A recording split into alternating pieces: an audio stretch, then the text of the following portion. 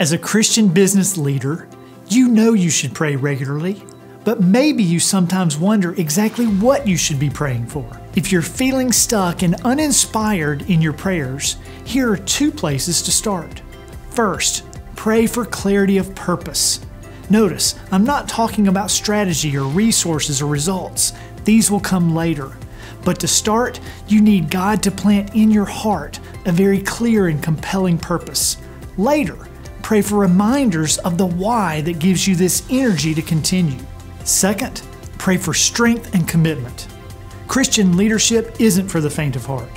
You're putting on the uniform of Christ and you're stepping out onto the battlefield for His kingdom. It's not a common position for a business person, and you can expect to see more than your fair share of opposition. You need to start praying now for the strength to withstand it.